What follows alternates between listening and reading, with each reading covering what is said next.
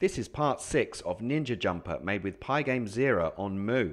So we're going to have a go now at preventing the lateral left and right movement in midair. At the moment, my jumper guy can still travel left and right in midair, and it just means that it looks unrealistic, and you can also travel across the screen very, very quickly. So I'm just going to change that to make it be a bit more realistic. So first things first, we need to add in a couple more variables for the Ninja. So right at the top here, I'm going to add in allow X. So this is going to be what prevents the movement along the X-axis. So I'm going to call that true. Allow X equals true. And then I'm going to add a timer equals to square brackets. So a list, not a dictionary, a list. Okay, timer equals a blank list. Okay, so now I'm going to go down to my Ninja move function, and I'm going to then straight away globalize those variables. So I'm going to add in allow X and jumped. Okay, so add them in. Okay, so now I'm going to go down to gravity. So what I'm going to do is when I have then reconnected, if I've jumped, I'm in midair, I'm falling, and I'm not allowed to move. When I do reconnect with the ground, I want to be allowed to move again. So I'm going to set that back to true after we'll set it to false a bit later. So allow X equals true. And then we're also going to reset the timer equals to square brackets for a blank list. So that's just resetting our variables back after we've prevented that left-right lateral movement. So now we're going to go down into the gravity section. So this is where we're going to add in the code for this bit. So in line with this if, okay, the gravity if, we're going to add in a use of the timer. Now inside Pygame there is automatically a timer going from the start of the game, and that's one of the reasons we imported time at the start as well as the scheduling. So I'm going to say timer dot append. So we're going to append to that list. Okay, we're going to append pygame dot time dot get underscore ticks bracket bracket bracket. Okay, so it's actually going to get the time since the game has started, and it's going to append that to the list. Okay, so as we're jumping, as we're in midair, it's going to print that out. Let's see if actually if that'll work. If I just do print timer, I think that should work. Local variable timer reference before assignment. I wrote the wrong variable at the top, didn't I? I wrote jumped again. I should have written timer. Okay, let's go back down here.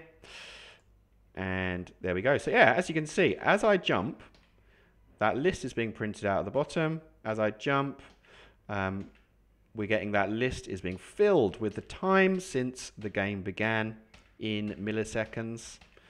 So that's what we're going to be using to time how long we've been in midair. So now we need to do some stuff. So I'll just add in after that. So after the timer, we're going to say if len bracket timer is greater than 5 and not jumped. Okay, so so what that's doing is it's allowing us to move a little bit when we've jumped recently. So say, for example, you can jump forwards, you can jump backwards, you can jump left and right. You can do that. That's a normal movement. But you can't move whilst you're falling. So that's what we're allowing. We're allowing a little bit of movement left and right whilst you're jumping, but not whilst you're falling. So we're saying allow X equals false. So there we go. So we're stopping the left and right movement. And then let's change the costume as well. So I'm going to say ninja.image equals jumper dash up. So that's the first falling image of the ninja. Okay, but I've also made a few other images of the ninja where he's falling a bit faster. Okay, so this makes a little bit of a sort of animation. Okay, so tab it in once, so we're in line with where we've just changed that image, and we say if, again, same code really, if len timer, but this time greater than 20, okay, I'm going to change the image to jumper, well, I forgot to change that. So the first one's jumper, it is jumper up, sorry, jumper up, and then the next one is called jumper fall. So this is when he's falling a bit, and I've added in some really high-tech animation of some little lines coming off the top of him as if he's moving fast, okay? And then we can put that in again beneath. We can say if len timer greater than 30, jumper fall 2. So if he's falling really far, those lines increase, and it just adds a nice little bit of animation to the game. It's subtle, but if you got really high and fall, you see it adds little lines after them, and I think that adds a nice little effect.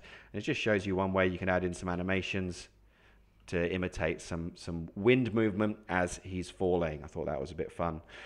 Right, so now let's actually add in the code to prevent the left and right movement. So we're going to go down here. So we're going to say if keyboard left and allow X, okay, then we allow left and right movement, okay, and then if keyboard right and allow X, okay, and what I'm going to do is I'm just going to go in here, I'm going to go print allow X, just so we can see what's going on, okay. I'll get rid of my other prints for timer, and I think there was one more, let's just find that, print timer, and there was print allow X, and there was a print ninja velocity down there. So let's just get rid of those, just hashtag that out. So I'm only printing out the allow X. Right, so now, here we go. So it's true. So true means I'm allowed to move left and right, okay? But if I'm falling, okay, it went to false. Let's just do that one more time. Falling, it goes to false. Now what I'm going to do this time is I'm going to fall and I'm going to try to move left or right. There you go, it prevents it, okay? So it's a bit more realistic. I'm not allowed to move left and right. It also means when I'm walking down the steps, this happens, which is much more realistic. Look, I'm actually hitting each step rather than flying over them, as I have done previously, okay? And it does allow me to move a little bit whilst I've just jumped, okay? But then you just fall, okay? So it makes it much more realistic. The final thing I'm just going to show you in this video is I'm going to show you how to do one more costume for the jumping. Okay, so we're going to say, straight under where we've made the left image or the right image, we're going to say if keyboard dot left and jumped. So we're using that jumped one before. So if we've jumped recently and we're moving left, okay, I can say ninja dot image equals jumper dash J left, so jump left, okay, and I'm just going to literally copy and paste that, but remember to change it. So again, I'm going right, come on, so if we're going right and we've jumped, keyboard right, and we've jumped, we're going to say image J right. So I've added in some other images. If we're jumping, play, there we go. So now look at that. So I've got a little graphic there, a little costume for him. So his little kick up, as if he's jumping up left and doing a little kick at the same time and jumping up right. Okay, so there we go. So this is the movement of the ninja finished. So the ninja itself is finished. So with the ninja, it can run backwards and forwards. He can jump up left and right, and he can kick. Okay, and then also when he falls, we get a little animation of making him look like he's falling through the air because he's falling so fast. Very good. So there's a few more things we can do. First of all is the platforms. We fall off the platforms, which is a bit unrealistic. You wouldn't fall off a moving platform. You'd stand on it. So we'll work on that. And we'll add in some other more little fun little bits in following videos. Okay, so that was part 6 of Ninja Jumper. Go and have a go at that.